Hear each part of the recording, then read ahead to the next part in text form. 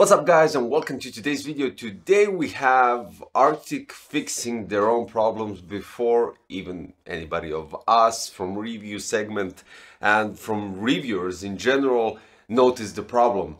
Now here's the thing, here we have a Liquid Freezer II service kit that fixes the problem with Gunk Build-Up in Liquid Freezer II in general. Right here I have 3 models and this one is the latest sent out, not in terms of like a newer version, but it's QC certified and it's controlled, and this one actually doesn't have a problem with the copper cold plate and the gasket inside.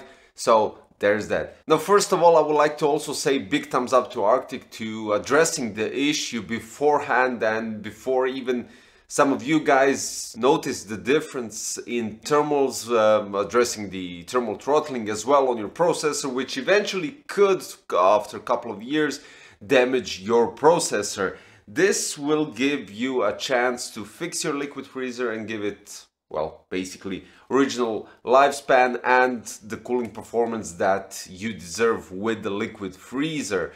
Now, what are the issues? So we have gunk buildup coming because of the chemical reaction. Now service kit solves the issue and it's quite easy to change it.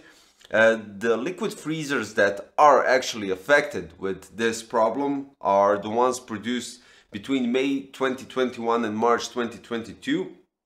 And the issue is they weren't vulcanized properly. So this is causing chemical reaction between the copper cold plate and the gasket itself. The result to everything is the residue buildup. Now, performance issue is the problem right here, but this is not an electrical issue like we had problems with NZXT H1 and the riser creating a contact, and they didn't resolve that issue after quite some time, and they managed to do eventually the service kit that fixes the problem and basically the entire new riser. Now also taking into consideration fractal learning from NZXT and basically addressing the problem with their controller in fractal torrent case, this is also a great example how the company should address the issue and basically give us consumers some more security when it comes to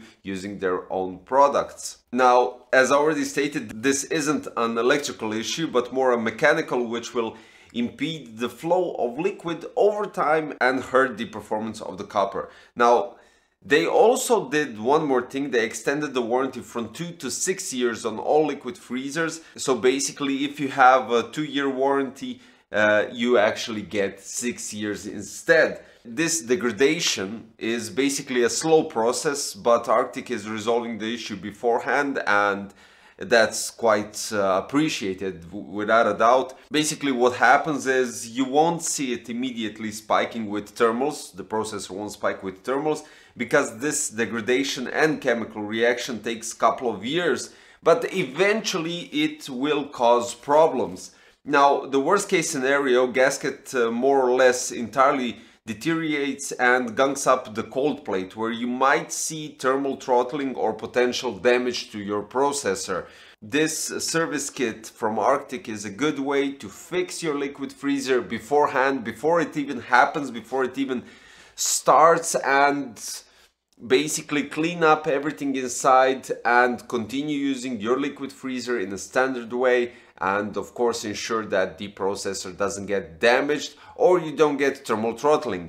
Now if you're not sure, for instance, that your liquid freezer is caught up with the gasket problem and the chemical reaction, they actually have, as you can see right here on this is the newer version which has the QC certified sticker right here on top, right here near the tubes running out of the radiator, and beneath the box on the bottom part you also have that same sticker. So there's that. As you can see, I have the 240 addressable RGB right here which doesn't have that sticker, and we're going to open this one and I'm going to show you literally how to do it. Now there's also one more thing to add. This repair, if you do it yourself, doesn't affect the standard warranty that you have, so another cool thing. Now what you get inside the Liquid Freezer II service kit, you get a gasket and the cold plate, which I'll show you how to do it properly.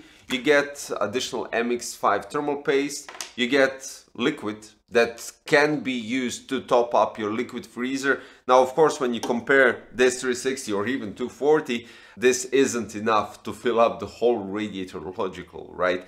This is just for topping up your liquid freezer if for instance some evaporation happens and you're just needing a bit to avoid those bubbles and everything else. You get 2 additional screws. Basically you have 4 of them right here on your block, so 2 are additional just in case. And you get the MX cleaner wipes for removing thermal compound from your processor and from your cold plate. Even though you're not going to use the old cold plate, you're going to use the complete new one that you get inside the service kit. Now what I can say and how to start right here, so I'm not going to use the newer version because that one is properly working, and they sent out this one just for an example so you guys can see how the version that is certified and controlled looks and what can you expect when you open the box, and how to identify the one that is and might be affected and the one that isn't affected, like this one. So basically, let's check it out. We have here all the parts that you need, and here we go. So you're going to place the radiator on the bottom part of the table, and you're going to twist this part right here. The block needs to be placed like so. Then you're going to diagonally unscrew 4 screws from the copper plate, and you're going to see the gasket and the bottom part of the copper plate, of course. After that, you could use your gloves or anything similar to that to remove the gasket, just in case for the gunk if it build up during the period of time of usage, so you don't accidentally touch your eyes or anything similar to that. After that, you use the wipe. You can use the MX cleaner wipe and clean up the gunk buildup. If you have any, place gasket on top, because you do have to be very careful how you place it and what orientation needs to be. After placing the gasket on your liquid freezer, you could top it up with the liquid that you get with the service kit, and then you have in the copper plate 2 cutouts, different sizes, and the smaller cutout needs to go on the top part of the little dentin right here, so that the orientation is proper and you get a proper flow through the copper and through the fins. This is important because this is how you'll achieve optimal cooling. Basically, after you finish that and when you place the gasket and the copper plate, diagonally tie up the screws on top so you get a proper and equal fixture of the cold plate back on the CPU block, and that's basically all there is to it. Now of course this would be much easier if someone else holds the pump block top and you do all the work on top here so you don't spill additional liquid outside, and this of course might happen because we're talking about closed loop and you're entering the closed loop from the top side, which should keep and it will keep the liquid inside. But for instance, you don't have steady hands or something, I would suggest somehow fixturing it like this so you get equal and even position of the CPU block and you don't spill literally anything from it. Basically that's it. You get a new gasket and a new copper plate that won't have any issues with cooling, thermal throttling and eventual gunk buildup inside your liquid freezer too, and that's it. I mean, I have nothing to say. It's quite easy fixture. Maybe for some of you will take an hour or so, maybe some of you will do it in like 15 minutes, and that's basically it.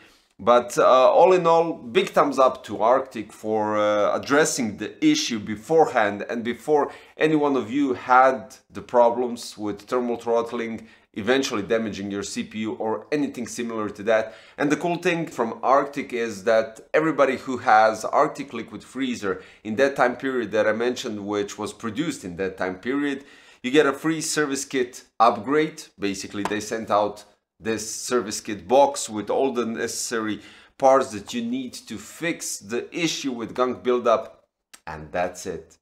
I mean, literally, as I already stated a million times in my past reviews comparing Arctic Liquid Freezer and some other AIOs, and in general customer service and support, Arctic always comes through without a doubt and gives us basically some sort of a reassurance that even though if they even notice their product flaws, they will definitely address them properly. They will give maximum support to the consumers and eventually produce products that are fixed with the past issues, giving us new products that will completely function without any additional flaws.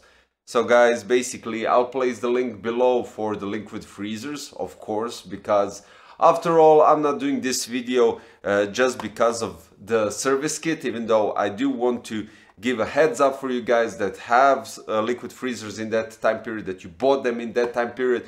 But also I want to give you additional some sort of shout out to Arctic and their liquid freezer AIOs that actually do the work and cool your processors quite nicely. Check out the links below for each of these, and of course check out the link on how to apply with the Liquid Freezer 2. Additionally to that, you can scan the QR code for the online manual and follow the instructions properly and you won't miss anything. Everything will be quite easy to do it, and that's all there is to it. Thanks for watching today's video, guys. Don't forget to subscribe, and if this video helped you or you just want to praise Arctic for being an honest manufacturer and a company that actually takes care of their customers, don't forget to subscribe, keeps the channel rolling, and of course, so you don't miss any future videos that will definitely include Arctic products. Thanks for watching. See you next time. Bye bye.